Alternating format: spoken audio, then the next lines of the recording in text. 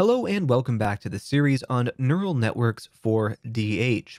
In this video, we're going to be building off of what we saw in the last video when we explored models and layers. And we're going to also be building upon the initial video, which explored the general architecture of a neural network. We're going to be looking at specifically training, how training works, what key concepts are occurring that you need to be familiar with for doing training through neural networks, such as weights and activation functions, and some of the more problematic outcomes of training, specifically overfitting and underfitting neural network models. So let's go ahead and jump right in. In the first video of this series, we looked at an image like this one, where we had an input layer, a hidden layer, and an output layer.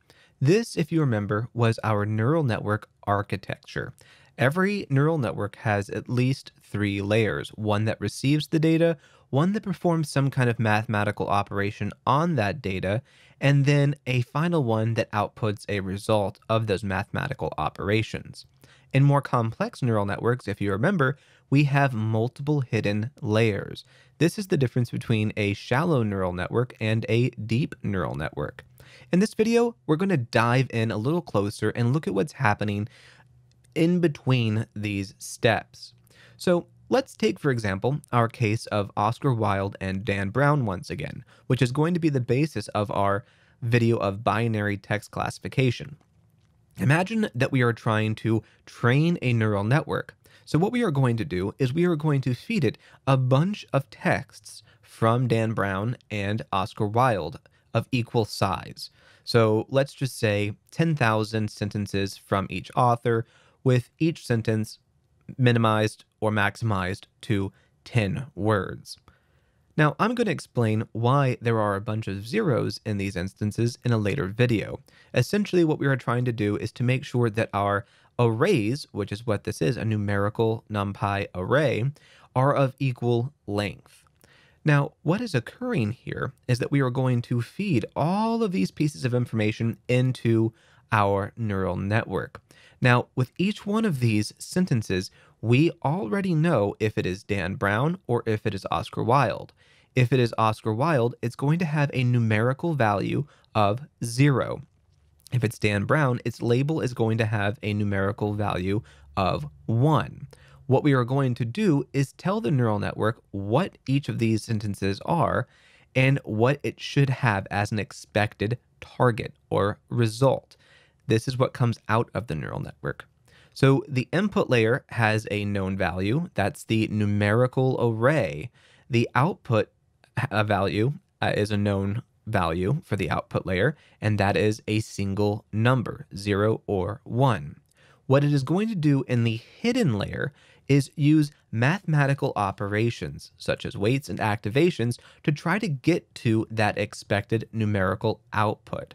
And in doing so, it's going to run the data through neurons, which are going to perform either any kind of activation function on them with a summed version of all the weights from all the input neurons. Again, this is going to make a lot more sense in practice.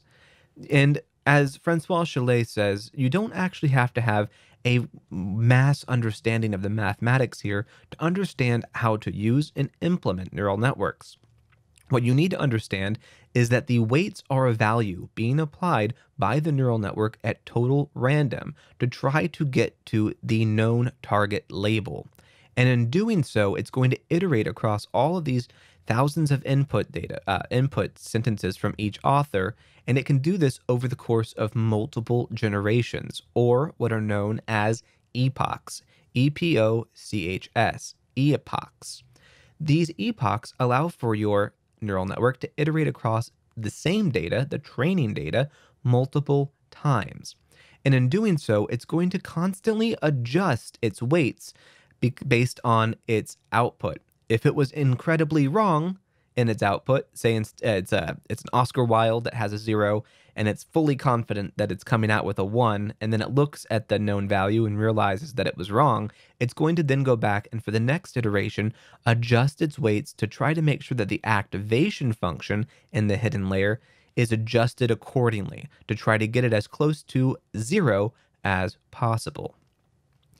This is what's happening in a neural network very quickly and very um, repetitively over the course of all the input data, the training data, sometimes multiple times.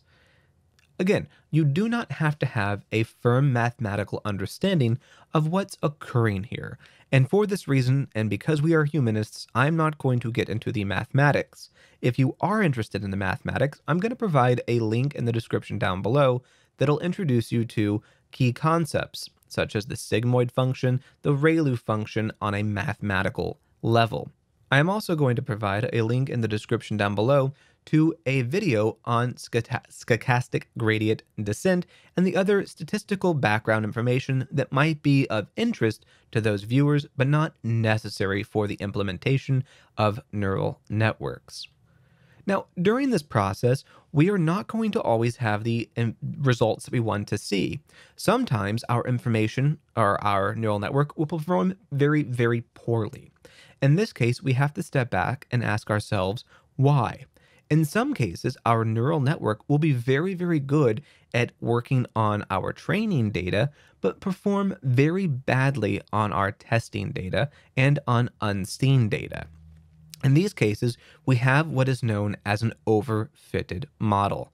It means that it has essentially memorized or become very familiar with the training data, but can't actually perform the same tasks on unseen data.